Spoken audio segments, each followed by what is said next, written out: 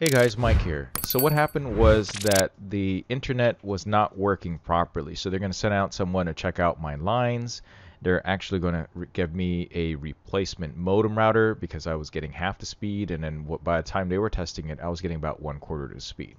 So I should really be getting about 900 something up and down with the setup that I have. And I know this for a fact because in my first video, I used the same exact AT&T service, same exact house and location, same exact lines, except the only difference was that the modem was different. And of course, that's why I was able to do this BGW 210-700. So they're going to send out some new person to come out and test it out and check out my lines. And hopefully give me one that works out just fine. So I know there are going to be some frequently asked questions about this, and that is what this video is about a week later. So I gave you an update on that in here. Looks like Rafael Villa had asked about, because he didn't unplug his Netgear Orbi router, it changed the IP address. How can I go back in Orbi settings to change it back? I've tried various addresses, and I get a WAN conflict page asking me to sign in. That's right. So I had the same thing. I didn't actually record that portion because if you had actually followed my video completely, you wouldn't have had that problem. But for those of you guys that didn't, I went and Googled that real quickly, and this is how you do it. So Netgear support, how do I log into my Netgear router?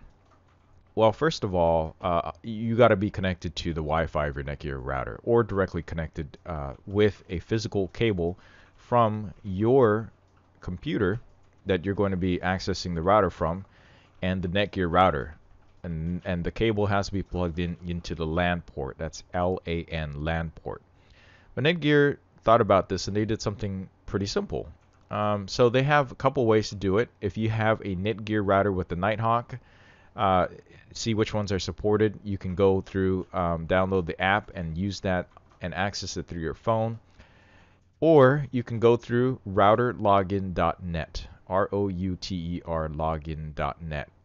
All right, now if you're connected directly to your Netgear, what's going to happen is that it will point you to whatever the address was. But in my case, what happened was it automatically switched me to the IP address 10.0.0.1, okay? So if you did the exact same thing that I did and you had the Netgear Orbi router, you can type in 10.0.0.1 and you will get access to your router. Okay. Or just do routerlogin.net. So if you click that will actually pull up your router interface, and then it'll pop up with the login screen. This is where you log into your router. Now when you set it up, you must have picked up set up your password in here. Never keep the default password, but if you need to do the default password, you never change your password. You can actually go in and search what the default passwords are and change it. Okay, always change it. Never leave it default. That's just really bad IT, even for yourself at home. Okay, that's how people hack into your networks and stuff, is people don't change their passwords. So change your password. All right. So again, you go to routerlogin.net. And this only works if you are directly connected to your router. So make sure you're connecting to your Netgear router, right? So when you do that, this will pop up. It'll pop up with the router login page. Now, again, as I said, because I'm using a Netgear Orbi router, this is exactly what it looks like, all right? So this right here is what it looks like. What you want to do is go, I believe you go in advanced. Like the interface will look a little bit different from firmware to firmware. This is the latest firmware version. But this is exactly what you want to get into, all right? Now, let's see, advanced, you go from basic to advanced, and then you go to Lan Setup. This is where you change it, okay? So if you want to change it back to what it was default, you will change the numbers to match what you see here. Do exactly this, okay? See this? So switch it to 192.168.1.1, all right? Now, if you go over here, you'll probably see if you made the mistake and you didn't unplug your router and you were using the exact same setup that I had in the Motorola, the BGW 710, it would have changed itself to 10.0.0.1 so that it would hopefully not have that conflict, right? So you do that, you come in here and you change these numbers, 192.168.1.1. and you click apply. Now, after you click apply, it's going to take a couple minutes. After you click apply, it's gonna reset it. It's gonna set it up. It's gonna have to reboot and readjust the IP address, so you'll lose connection to it. But just give it a couple of minutes; it'll load right back up. I think there might even be a countdown. I'm not going to do this here right now because I don't need to change the IP address. But I think there's going to be a countdown timer here. It'll give you an idea. I think roughly about 2 minutes for it to go ahead and boot up. And then after that, you should be pretty good to go. Like if you followed everything that I did in that last video, it doesn't really matter that you changed this because it'll know that it is the MAC address that it's going to look for. So yeah, that's pretty much all you got to do. Now, if you, for whatever reason, you still have a problem getting to this, and there's still some sort of conflict going on, disconnect everything from your Netgear Orbi router. Just disconnect from the WAN port, which is where you had the modem plugged into from my tutorial here. Disconnect the WAN port, disconnect everything from it, just connect to it via Wi-Fi, and then go and then log in using routerlogin.net. Okay. So this here is the exact same thing as going directly to the IP address. .1.1. And an alternative way of getting to your Netgear Orbi is to go down to the Windows and then type in here, type in a command prompt. Basically, you're trying to open up the command prompt, right? So you do that, and then it'll pop this little console thing up here, which is a remnant from where Microsoft DOS used to be. And type in the words ipconfig, and this will give you some important information on here that you want to take a look at. I'm just going to maximize. Oh, actually, I'd have to change font size separately, and that's going to be a little bit annoying. All right, so what you're looking for right here is the default gateway. Okay, see this? Default gateway.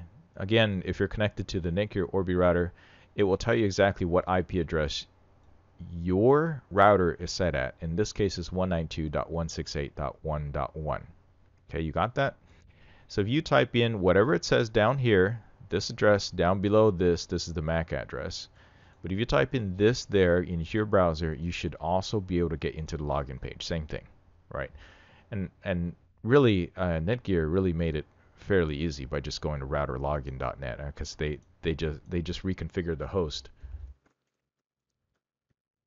files. Routerlogin.net. Routerlogin.net. There we go. They just reconfigured this to point directly to their Netgear Orbi router. All right. Okay, so that's how you do that. Hopefully that answers that question. Let's see what other questions that we have on here. Great video. Right. So I get a WAN conflict, but yeah, ask me to sign in. That's right. So yeah, unplug it, unplug everything from it, go into the Orbi settings and set that up properly, or just set the IP address back to what it is that you want to do, and then just watch my video, redo everything from scratch. That's a sure way to get that done. All right. Hi, Mike. Thank you for the video. What mode am I supposed to set it? DHCP. That's right. Set it to DHCP. That's correct. I suggest using Brave browser to remove the ads. Jordan. As much as I like to help people, I also make money from my YouTube. So if everybody does this, then I'm not going to make money from YouTube. And if I don't make money from YouTube, I'm not going to produce videos like this, or I'm just going to have to put all this stuff behind a paid gateway, and that's not great. So please don't do that. Let's see. Thanks for video. Would you have to change the subnet? Oh, okay. So this guy had a problem. Matthias had a problem with Cloudflare, website hosted by Cloudflare. I think what happened with this is that Cloudflare was down over the weekend. So I replied and I let him know that I think that is the case. But I think that's the only reason why he was having problems. But I haven't heard back from him, so we'll see. Perhaps that's resolved. All right, do you plug in a LAN cable from AT&T modem to WAN port? Okay, so from the AT&T modem, you go from that IP address, the IP port 1, and then connect it into the WAN port of your router for my tutorial, because it's an IP pass-through. IP pass-through basically passes the public IP address directly to the router. Okay, that's the whole point there, so that you don't get double network address translation. You can have everything communicate that needs to communicate from inside your network to outside the network and vice versa. That's the whole point of this, not having to do all that filtration and stuff. Greg says, yeah, my setup is pretty expensive. It's over $300 for the setup. Well, actually, my whole setup costs maybe about 1,000, but if you just get that one piece, yeah, it is $300. Sometimes this is on sale. So recently, Netgear had a sale, and Amazon also had a sale.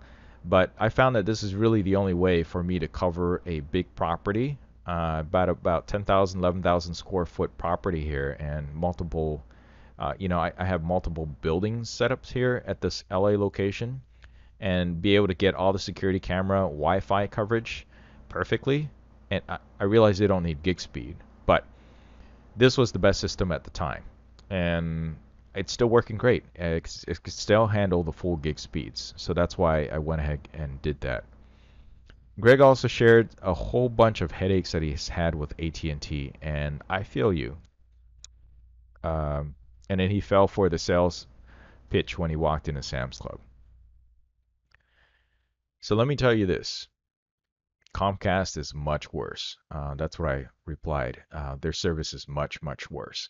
So the issue that I had, I went through AT&T chat. It took them half an hour or more to go ahead and respond, but once they did, I was able to reach out to someone, and they had me do all these tests that I already did. And I think that the problem was most likely with my modem. Yeah. So in the end, though, after the chatting, and you got to do exactly what they ask you to do. He at least agreed to send someone out. So I'll have an update about that a little bit later.